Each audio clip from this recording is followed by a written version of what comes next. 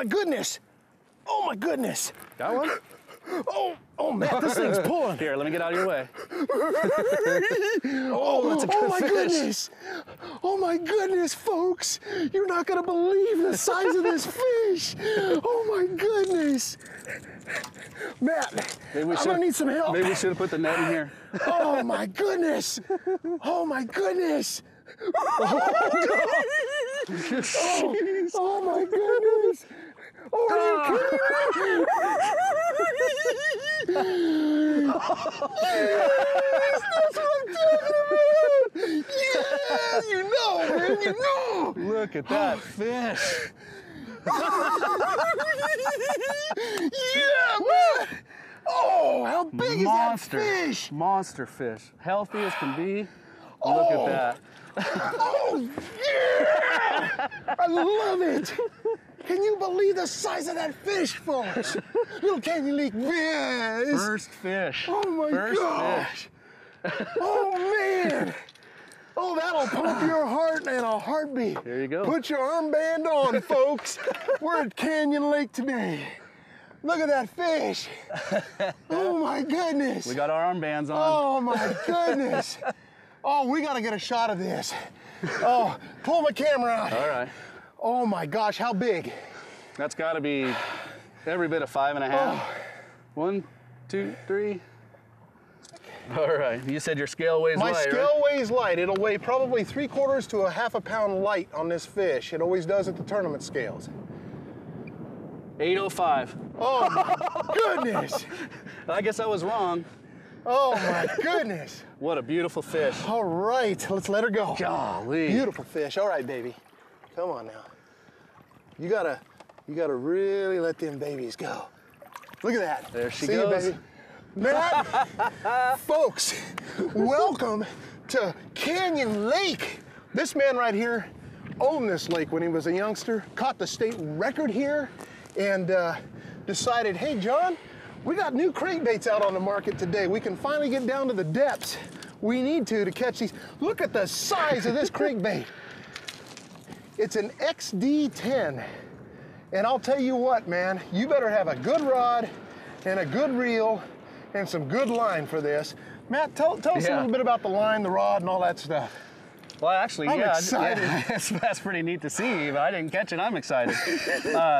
I'll be honest with you, these have been out a couple years, and I've heard about guys using them, you know, in the tournaments, catching some big ones here and there. Yeah. And I'll be honest with you, when I first saw this come out on the market, I saw it, looked at it on the shelf, and just laughed. You know, they're 13, 14 bucks, and I just rolled my eyes and said, yeah, whatever. But because you know these are the size crankbaits that I grew up throwing. This is oh my goodness, look at that. Yeah, this is a Rapala. Fat wrap, and we grew up throwing these in Arizona in the 80s. That was all you needed, you know. That's all you needed. But so you look at the difference in size.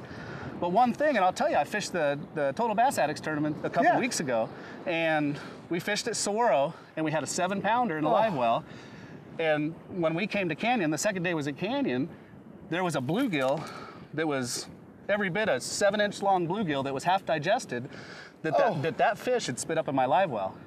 So right then I thought, you know what, this is a crankbait that really is more the profile, those yellow bass that they're feeding on, the bluegills. We find them in our live wells, crappie, yellow bass, bluegills, gizzard shad. A lot of these fish in Arizona are keying in on some of those bigger baits. So this isn't not unnatural to these fish at all. You see what I mean? So goodness. It's a great bait. And we ended up catching another 7-pounder in the tournament at Canyon Lake here. And you remember that show we did here? Exactly. I was reeling in that yellow bass, and a big fish came up. 7, 8 pounder tried to eat the yellow bass. Big fish tried to come up and get it. Yeah, and several times with a spoon when you're catching little yellow bass, you know, you'll see some big chasers. So you know those fish just like that one are eating those yellow bass, and this is a great imitation for it, great profile, makes a lot of wobble, and it dives down deep. It dives over 20 foot with a long cast. Oh, so. First fish of the day, brother. You got us on them, man. Canyon Lake. I don't come here very often, but it's a big treat to come here. And I enjoy coming with Matt because he knows the lake he fished this as a kid. Like I said, caught the state record here. It's actually in the restaurant here. If you stop and eat at the restaurant here at Canyon Lake, you can see that big fish. Matt's got it down here, a copy of it anyway. Yeah, almost 16-pound largemouth bass. Oh, you know, and unbelievable. I just got to say thank you to the Arizona Anglers United, Yes. Arizona Anglers for, you know, we helped distribute the fish that they stocked in these lakes. I mean, Saguaro Canyon and Apache are just doing fantastic. They're awesome. Holy cow, first cast of the day, now that woke me up. I don't need no coffee. I'm telling you right now, man, that'll get your, I'll tell you what, here's what you gotta do. You gotta get yourself a good rod, number one. And I know that you like your fiberglass rod. What do you have there? Yeah, this is just a fiberglass crank and stick. And one thing that I kind of learned the hard way, just real quick, was if you use too heavy action of a rod with the treble hooks, when those fish turn their heads and dig and make that fast pull, you're going to lose a lot of fish. So what we're using is more of a parabolic bend. See the tip? The rod has a parabolic bend to it. So when that fish runs, the rod absorbs for it. And you have a crank and stick from Bass Pro Shops, right? I have a crank and stick from Bass Pro Shops. Edwin Evers uses this rod, and it's really nice. You can pick it up at Bass Pro Shops, and I'll tell you what, it gets the job done. And it says crank and stick right on it. You can't miss it. So great rod. And tell them about the line. Most people throw 10, 12-pound test line with their crankbaits. Totally different with this big old dude. Tell us about it. Yeah, there's still guys throwing 10 and 12-pound line with these big crankbaits, because the lighter line you get, the deeper that bait's gonna go and the more action you're gonna get out of the bait. But we're fishing around boulders and grass and structure and that kind of thing. I have it tied on 17-pound line, and we've been catching good fish. That 17-pound fluorocarbon line. And I know some guys, you know, were using braid for a while. Brad Cook, Danny Halleck, they're really good with crankbaits. And with the braid, you don't get the stretch. You just a little bit of stretch with the fluorocarbon or monofilament lets that fish, when they flare their gills, actually get that bait in their mouth. So that's a good tip right there, honestly. Exactly, it's a great tip. And the other thing is you got to remember that you're throwing a bait that goes, how deep does this bait go? Over 20 foot. With 17-pound line, we're unbelievable. We're digging the bottom and that's just incredible. Well, that's the key to these baits. Exactly. Is you know, there's guys throwing the DD22s, you know, the Norman baits. You know, they dive to 22 foot deep, they say, but they're throwing them in 5 foot of water. You want that bait to dig on the bottom, deflect off the rocks, hit the stumps, hit the structure, hit the boulders. And a lot of times making contact with the bottom makes noise. It has an erratic movement once it deflects off the boulders and the rocks, that kind of thing. And a lot of times you won't get a bite unless you're making contact with the bottom. That was the key on that last fish, just so you know. I felt it deflect off something down on the bottom, and as soon as I felt it deflect, I got crushed. So that's a good deal. 8-pounder. Oh my goodness. Oh, I'm pulling up over something. Oh.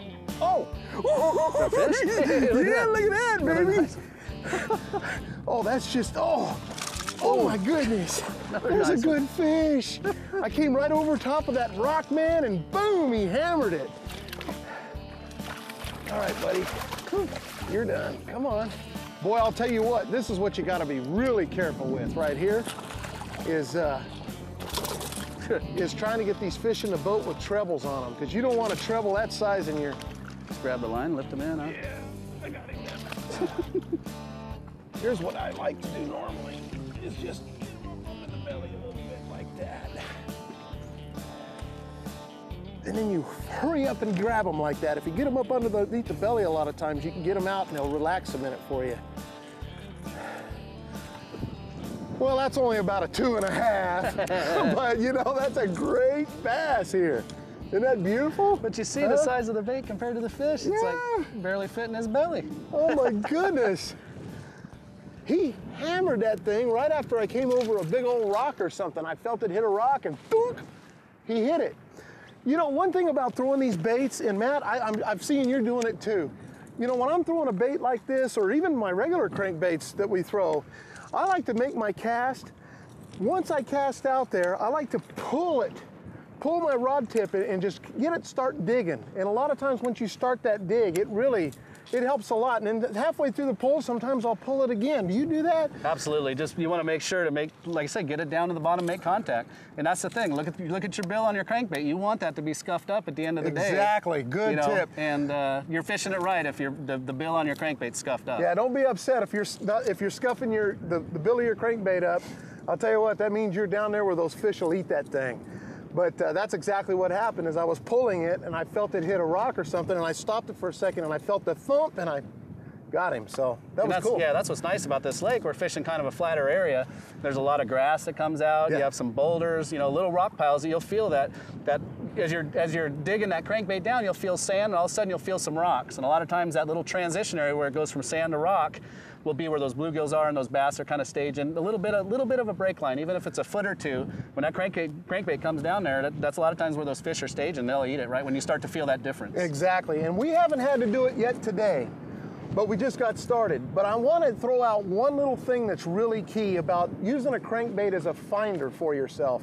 You know, you can feel the bottom, If you find yourself around coming through the sand like what Matt's talking about, and you find a bunch of pebbled rock or boulders that you can actually feel that thing thumping across, you don't catch fish, don't be afraid to turn around with a drop shot or a Texas rig worm and throw it in those transitional areas like that, because I'll tell you what, you might be surprised. There's a fish. Oh, yeah. All right. Yeah. All right, here we go. That one clobbered it. Oh, another my goodness. There you go, Matty boy. There you go, Matty boy. Hold on, I'm bringing it in. Hold on. Hold on to that thing. You see the size Let of me that get my bait in. Oh my goodness. Oh, he's pulling. Look at the size of that fish. You got it? You want me to get the trolling motor? You got it? Oh my goodness. Look at this size. Another monster bass. Oh, you barely got him hooked. Go. Get that other hook in him. Get that other hook in him. Grab him. Oh!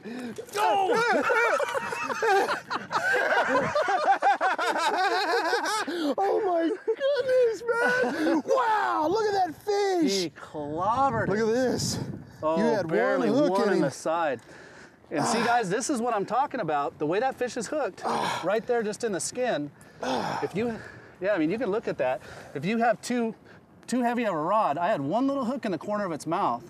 And if you don't have a rod that gives, man, when a fish that size hits, oh, look at that. That's what I'm talking about, son. Look at the size of that I gotta get my fish. camera out, man. That is too good. That is too good. Matt, that's the kind of fish you catch on them 10XDs. we made about 300, 400 casts in between the fish, but boy, fish like that, it's worth it. It's kind of a little skinny, but he's got that's why he ate your bait. Hold on now. All right. We're gonna get us another shot here for your... We gotta put it on the scale, because I know we will do that. It doesn't beat yours. Well, I don't know, man. That thing is huge. That thing is, he might have got me. Okay, here we go, folks. Get his tail off the carpet now. 680. 680. Woo! That is, and this weighs light. That fish will weigh close to 7.5. That fish will weigh close to 7.5 right there. Right there. Oh my goodness. I'll lose my crankbait. Oh, that's, yeah. Look at that fish. Matt, what a job on Awesome. that, huh? We'll let him go. A little Canyon Lake bass. Watch that fish. Boom. Golly. 2 fish, 1/7, 1/8, 15 pounds and 2 fish, another 2.5. We've got what? 17.5 pounds? For 3 fish. For 3 fish. Are you kidding me? That's fun when that happens. I thought Apache Lake was the place to go. Oh my goodness, And I'll man. tell you what, Great job. I'll tell you what, I was reeling, and that's one thing I saw you kneeling and reeling trying to get the bait down, because we're having a little bit of trouble getting the With this distance wind. in this wind, because the key is that the longer cast you can make, the deeper those baits will go. And one thing that I did was you really got to hold your rod tip down close to the water. That's gonna make that bait dive down closer. And I finally made contact with some rocks, and I felt it tick a rock, and that fish just absolutely Hammered it. Just inhaled it. But I'm glad you caught barely that had him fish, hooked. buddy. I'm glad we didn't get hooked on it. Oh, my goodness. Little dangerous when those giant hooks. I had to hug the fish because, man, that thing started trying to come out. We were talking about on the way up here. One canyon trip we were together, I hooked myself. That's right. The last canyon trip we were together, you hooked yourself. Yeah. That's why I've got this on there too, but no, I'm kidding. I'd rather have a drop shot hooking me than one of these. I don't know about man, you. that's unbelievable. Can you imagine the kind of fish you can catch here in this state, the state of Arizona, with a bait that big? You would have never dreamed. I was the same way Matt was. When I saw that, I laughed. I'm like, your arm is gonna be wore out. The tools that you use to throw these baits though, you get the correct tools, and the bait's really not that hard to throw. It's still gonna muscle you a little bit, but I'm telling you right now, this is fun. Put your Put your wrist Put brace your wrist on, brace on, put put your armband on, and you're good to go, folks. Start casting. Like I say, I guarantee we've made 400 casts in between those two fish. And, yes, we have. It's been worth it. Being consistent. Like I mean, if you're out for some big fish, and really, a lot of times, and it's hard to do sometimes because you want to go out and catch the quantity of fish. A lot of fish. But sometimes, if you want those bigger giants, you got to take the risks. And this is a risk we're taking. If we were in a tournament right now, we'd only have 3 fish, but I'll guarantee you we'd be pretty happy with 3 fish right now. And I'll guarantee you we can catch more. Yeah, we'd be styling. And, and that just goes to show, you got a whole breed of swim bait fishermen that come out here fine with not getting a bite all day or looking for 1 or 2 bites. And, their bites like that, throwing those big trout swim baits, yes. and winter's coming, here, so it's they're going to start the trout stocking. And can we catch 20 pounds today? Is that the key? I hope so. Let's get back to fishing. Don't forget, we got the Tuesday night seminar tonight to do at Bass Pro Shops. Yeah, we got to hurry up. That's another thing we've been scared about is, every second Tuesday of the month, Bass Pro holds a seminar. Matt heads the thing up with Gary Sempt. They do a great job. Of course, you won't be able to see it tonight. I hope you were able to make it. But Josh Bertrand, the Elite Series angler, one of our good buddies, is going to be there. And I'll tell you what, you got to make those. You'll learn a lot. And I'll guarantee you, tonight will not go without Matt talking about our day today. Yeah, it'll be fun. It'll be fun.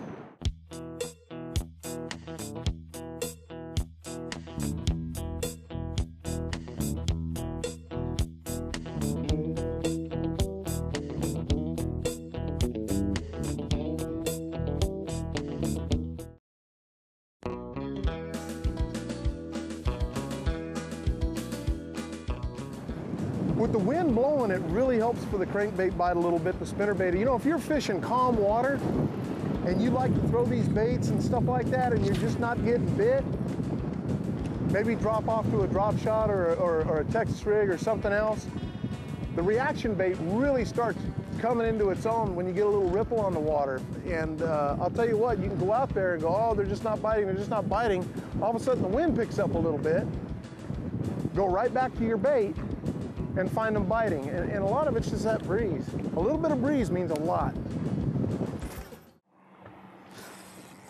You want to bet? Maybe one did.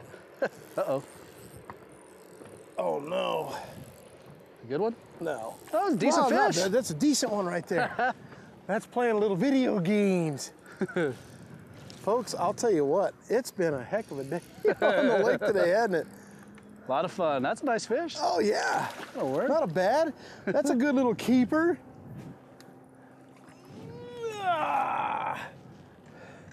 That's just a keeper, is what we call just a keeper. You hope you don't have to use those. And today, we haven't really had to use fish like this. With the limit we got, 5 fish limit, that's not a giant by no means. They look bigger down there on that thing. Yeah, when you throw a 7 and an 8 pounder in, like I said, even if you have to weigh a 13-inch fish with them, that's still a solid bag of fish in a tournament. I think we've had a great day on the water today, brother. I mean, you've done a great job of, boy, I'll tell you what, Canyon Lake, you really can't beat it, can you? Oh, it's a lot of fun. Saguaro Canyon, Apache, we're really lucky in Arizona to have such good quality fish in these lakes. We really are. We are. We're real lucky. And I'll tell you something else. I haven't hit a whole lot of this lake, and the reason why is because we haven't had the tournaments here. So I have had no real reason to come here, because anytime I do get a chance to fun fish, I want to fun fish a lake where I can actually practice for a tournament or something. But I'll tell you what, this lake has monster fish in it. We've had a great day. Like I said, that little bit of breeze helped that crankbait out a little bit. I think so. We got a few good bites on it, and it was fun. Hey, I've had a great day, man. Thanks for showing us the lake. I'll tell you what, don't forget, the second Tuesday of every month, you can catch Matt Shura, when he can get away anyways, down there at Bass Pro Shops and doing some seminars. So definitely catch him. Till next time, we'll see you on the water. Matt Shura, I'm Johnny Johnson. We'll see you next week.